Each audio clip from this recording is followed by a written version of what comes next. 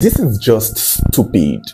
A young man volunteered to bury himself alive for the purpose of money rituals, and everything that could go wrong went wrong. Earlier this month, in October of 2024, the story of a young man named Chikwado Eze went viral. And according to the story, it was said that Chikwado had recently gotten a visa to travel abroad for greener pasture. Few days before his flight, he decided to visit his village in Enugu Ezike to meet his father for help.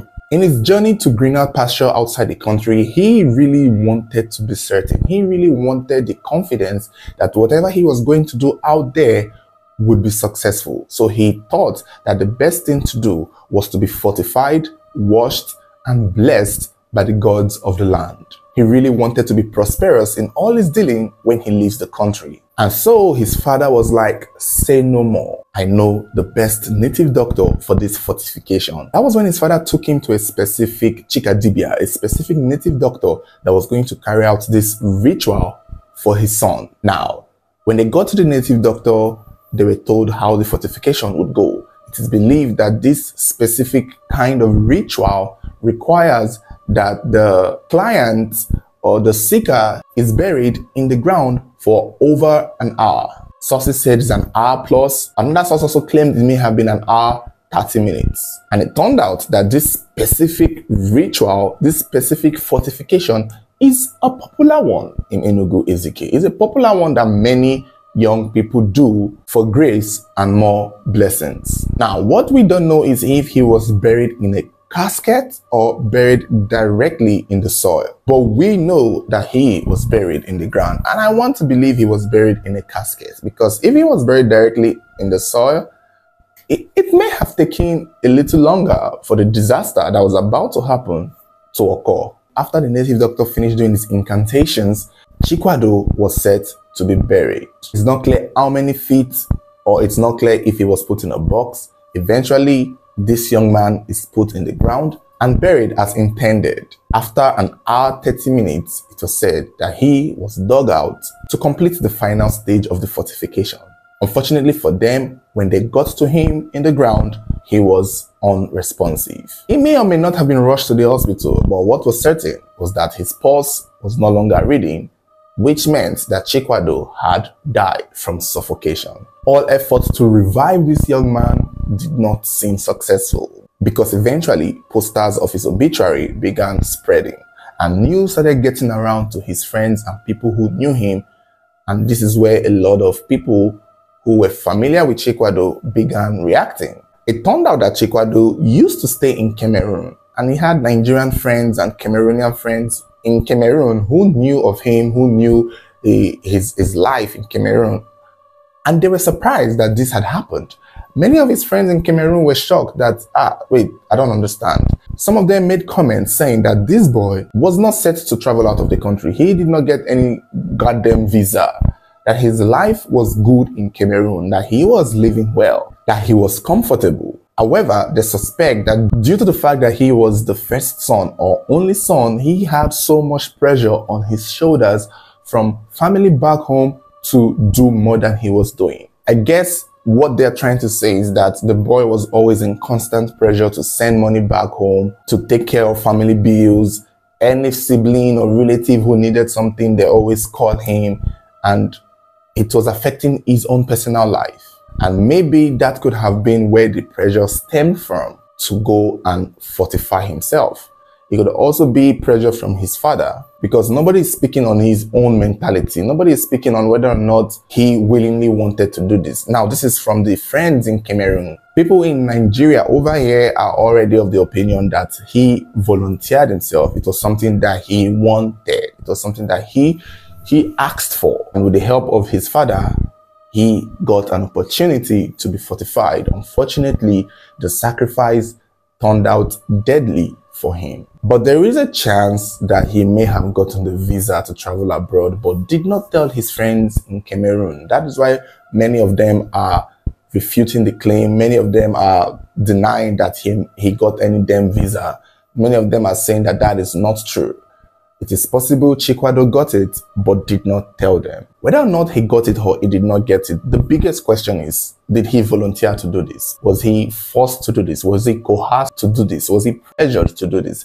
People may argue that he's an adult, so the fact that he got to be put in a casket to the point where he's buried in the ground shows that he had some sort of consent. So regardless of whether or not his father forced him or his village people coerced him, Chikwado is a grown man. For you to leave the city, for you to leave Cameroon or leave where you stay to go to your village, to have you being stripped naked and washed by a native doctor before being put in a box or in a casket, or before even being dropped bare-bodied in the sand to be buried in a shallow grave for over an hour, then there is a possibility that he had a little bit of consent, which would mean that he volunteered himself. That was why when the police got involved, his father and the native doctor were arrested and would be tried for their role they played. Many of them are saying that the native doctor and the father should be arrested for murder. But the thing is,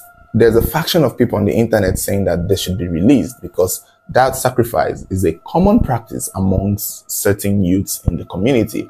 And for a lot of people, it has gone well. It's just unfortunately that maybe Chikwado did not have the ability to hold his breath for over an hour, 30 minutes in the grave.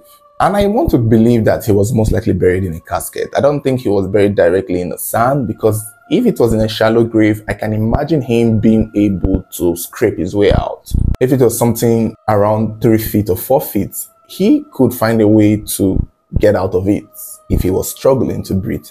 But if he was put in a box, in a casket, then there is limitation. And I think that is where he will most likely run out of oxygen for a very long time, or in a very short amount of time, without him being able to know what to do, without him being able to struggle. If he was buried directly on the sand, at least the native doctor and other people standing by for the 1 hour, hopefully somebody was watching, would see the grave sand moving in a way to show that somebody is trying to come out. Unless that happened and they ignored it. But he was most likely put in a coffin.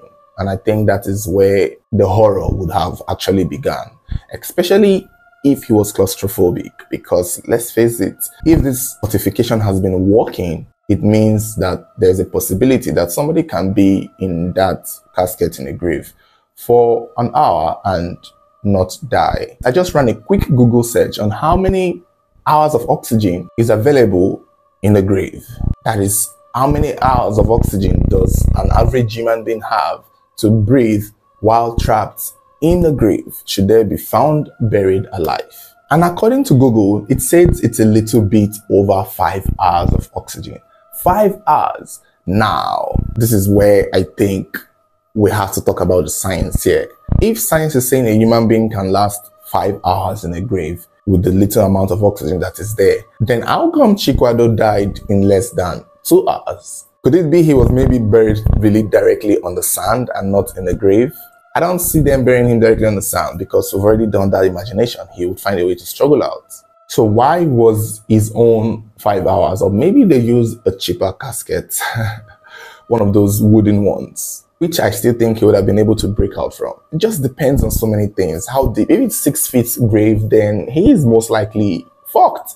If it's a 3 feet or 4 foot grave, then I think he does have a chance to fight his way out in a Michael Jackson trailer kind of situation, like a zombie bursting out of the grave kind of thing. But if science is saying an average human being can stay 5 hours in a casket if they are buried alive, why was Chikwado's case not up to an hour, 30 minutes? I cannot think of anything other than the fact that maybe he panicked after a while. And the thing is, if you are in a airtight space and you begin to panic and struggle, your 5 hours can drop down to 1 hour, because now your body is consuming more oxygen. If he was most likely relaxed, he may have gotten past the 1 hour, 30 minutes and survived like everyone else who may have done it. There is a chance he panicked. And I think if science is saying 5 hours is what is available, and he did not last up to an hour, 30 minutes, then I can imagine him struggling out of the grave knocking, hitting, crying, and screaming. And all those can actually reduce your long hours down to minutes. And he may have even probably died of panic, or died of exhaustion, or died of maybe the pressure of the sand if the casket had broken. There's just so many things that could happen. If oxygen stopped flowing into your brain, into your bloodstream, yes, it can lead to shock, I presume, or it can lead to deprivation and then suffocation. And I think that could have been his situation. Chikwado may have been claustrophobic and did not realize it until he got to that situation. Many people who are genuinely claustrophobic, who are afraid of airtight space, will not take this risk. I don't think anybody will. It's usually somebody who has been convinced or pressured or deceived into thinking that men are doing this, you can do this, and then they get into the airtight space, and then 2, 3, 4, 5 minutes, it starts to dawn on them that they are in a grave. It starts to dawn on them that this could all be a trick and a prank for him to be killed, and that nobody's going to dig him up after 1 hour. And then, you know, a lot of things will be running in his head, because you need to trust the native doctor. You also need to trust your father. And maybe all the doubts in his mind, everything his father has done in his childhood to prove he was unreliable, suddenly starts coming in his head, and he starts realizing that, wait though, they said they will dig me out after 1 hour.